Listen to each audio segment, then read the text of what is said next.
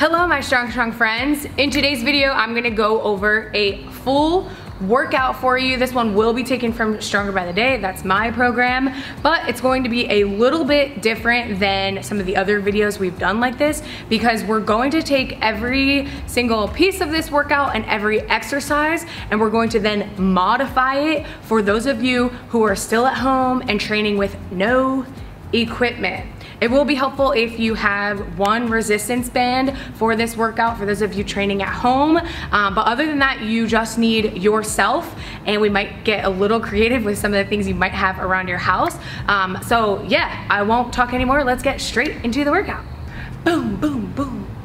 Our current Stronger by the Day program is incorporating more full body workouts. So today we're going to be overhead pressing and deadlifting as well, and we'll have some other accessories that support those lifts. So our first movement is an overhead press.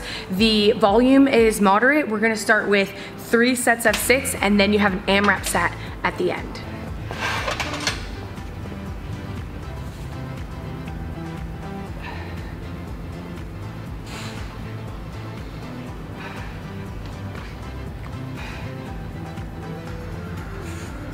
Okay, for my people who are at home, don't worry, this substitution is great and it's gonna be just as freaking hard as that.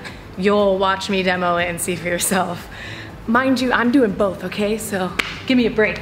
All right, what we're gonna do is find some sort of elevated surface and we're gonna do a modified handstand push-up. When you're thinking about substituting exercises, whether that be for you don't have the equipment, you're stuck at home in quarantine or isolation right now, and your gym's closed, or if you just don't have time to get to the gym, if you have an injury, and so on, you wanna think about a few things to try your best to mimic the exercise.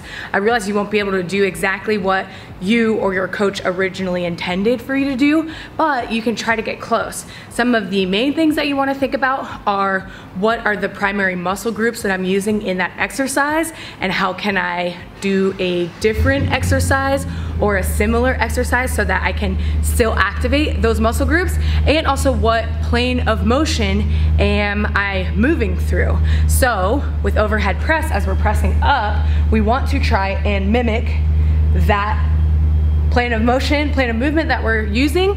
And so for the handstand push-up, we're doing like the opposite of the press, and we're still pressing our bodies away from the ground instead. So if you've ever done CrossFit, you've seen people do handstand push-ups.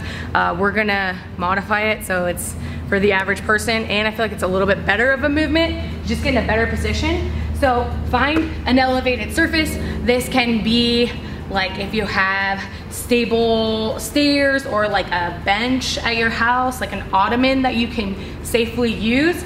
You're gonna put either your feet, hands on the ground, and then feet on the bench to get in like a pike position, or you can put shins on the box to mimic that upside down position as well. So the pike is gonna be a little harder. Just make sure that you're comfortable. Head grazes the ground and comes back up.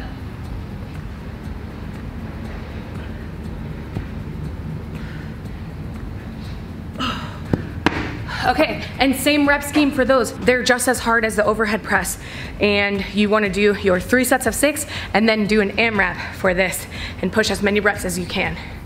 That's a good question. Ryan just asked, why wouldn't I choose something like a lateral delt raise to substitute the overhead press because it's working the shoulders?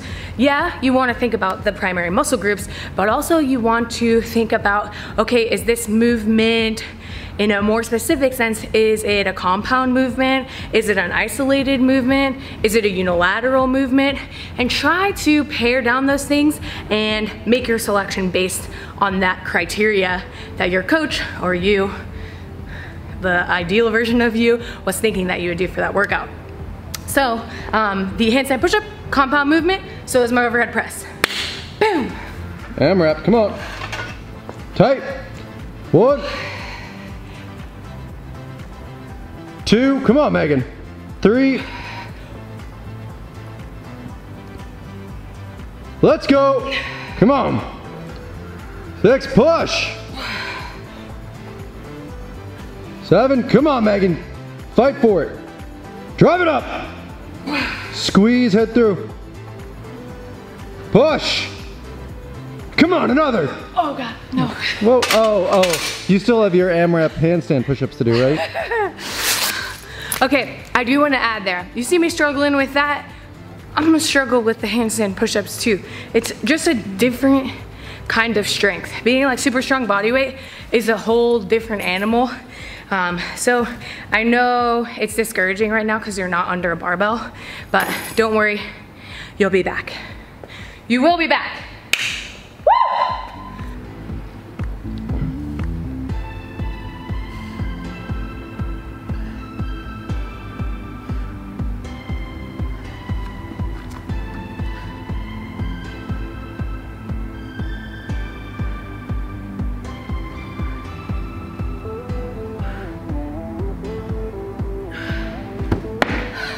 Moving on from our overhead press, we have another compound movement. We're doing deficit deadlifts.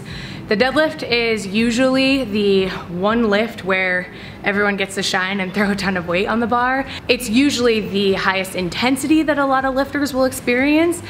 So we need to get a little creative and try to elicit that response in our homes. So what we're gonna do is try to find multiple exercises in this example that will work our posterior chain, like the deficit deadlift, so work our hamstrings and our low back. So instead of taking just one movement and subbing one movement here, we're gonna do two. The first one will be slider hamstring curls. Those are difficult for any lifter that I see. Try, myself included. You'll notice that I'm gonna be bad at a lot of these body weight exercises. So slider hamstring curls are super hard. You don't need sliders. I'll show you a substitute that I'm using here. And then we're going to also pair the slider hamstring curls with a low back exercise and doing some body weight Supermans on the floor to try and get our entire posterior chain working, or at least some of it. If you guys don't have sliders at home, don't worry, you can pick up a magazine or two. I have one single magazine that I'm gonna attempt to do this exercise with. So just make sure you have a floor to where that magazine can slide on it. It could be a carpet, hardwood, whatever. These are super hard. Just dig your triceps into the ground, push in with your heels to lift your glutes up and squeeze, and then extend the legs out and bring them back in. I feel like the deadlifts were easier.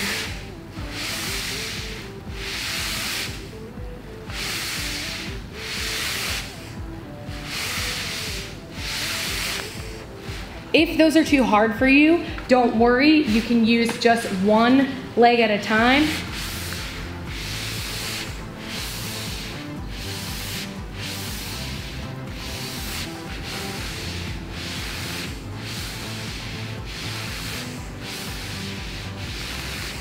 For my home gym people, after you finish the slider hamstring curls, go straight into your Supermans. One important thing when you're working out at home is try to increase the intensity of your workout by decreasing the amount of rest that you're doing. I know I like to rest a lot in between sets, but if you're missing your resistance, don't rest. Try to keep it moving and keep your exercise as intense as possible.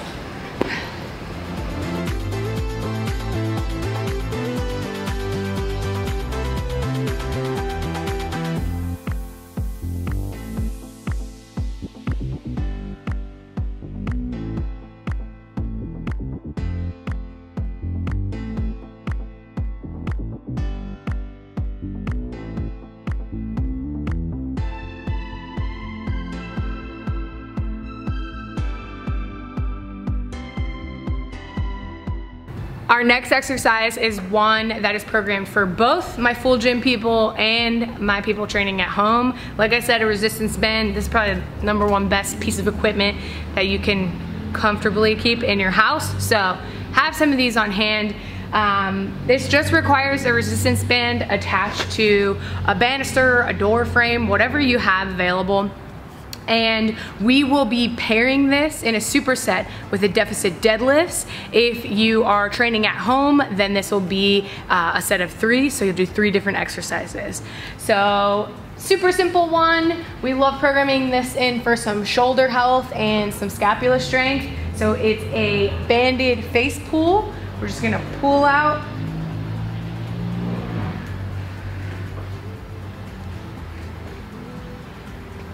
Keep those elbows back. Keep them back. Good.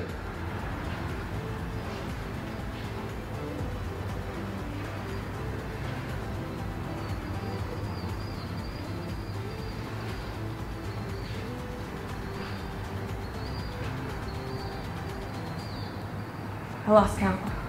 I think you did like 1,000. It was only supposed to be 8. Okay. This next exercise is a rear delt fly, and so we're gonna substitute for our home gym people, we're gonna substitute it for something that we can do for high reps, because the rep scheme here is 18 reps, which is a ton. So if you were doing that in the gym, you'd probably grab some light dumbbells. So one good substitute for this one to hit your rear delts and do for a lot of reps is a band pull apart. These are very, very similar movements that you can do either in the gym or at home.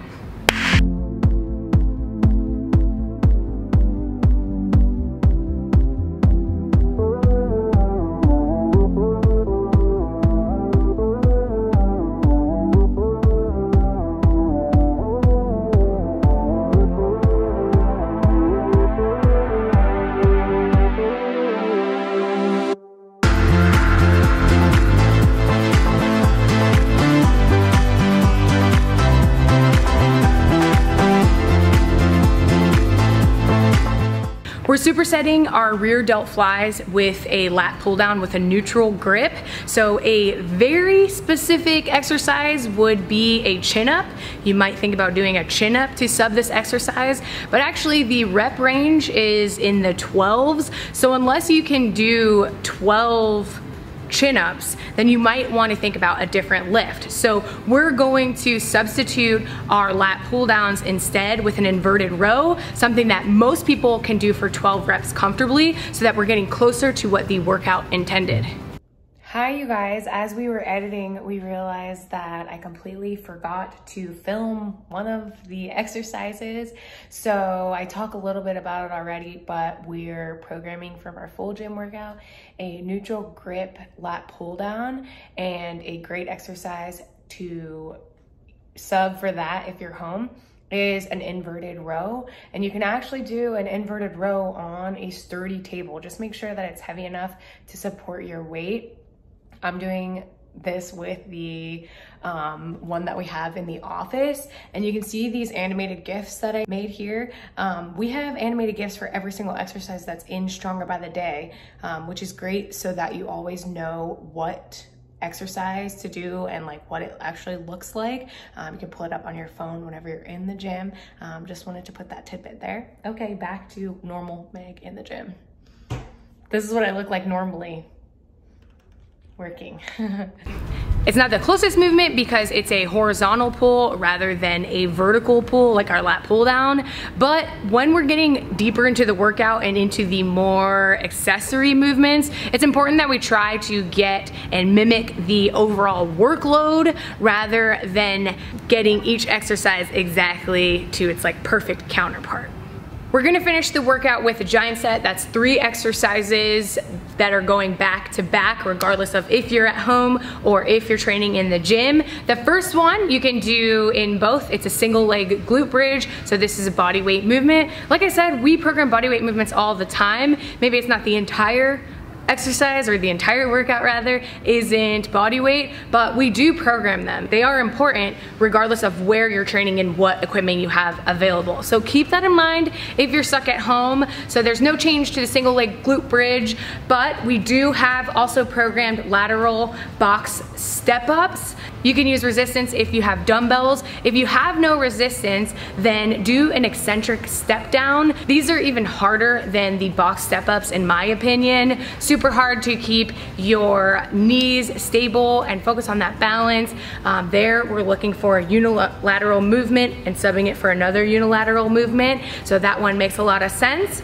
And for our last exercise, we have a straight arm dumbbell lateral raise. If you don't have dumbbells, then go ahead and grab our band that we used earlier in the workout and secure it to something low instead of high for this one. And if you don't have a surface, you can also just stand on the bottom of your resistance band and hold it securely there. And then just complete a kind of cable lateral raise so that you get a movement that is very similar to your dumbbell lateral raise. Thank you guys so much for watching. I hope that you guys enjoyed watching this video. Please do give me a comment and a like, especially if you enjoyed it. If you want to see me do other workouts and do a format like this where I give you instructions on how to sub it in case you're home, then let me know. Like this video so that I know, and subscribe, and I'll see you guys in the next one.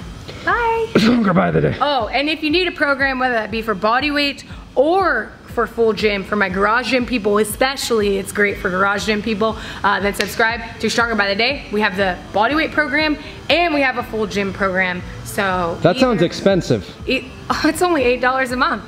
Wow. It's cheaper than dinner? Dinner? It's cheaper than breakfast, which is cheaper than dinner. All right, bye.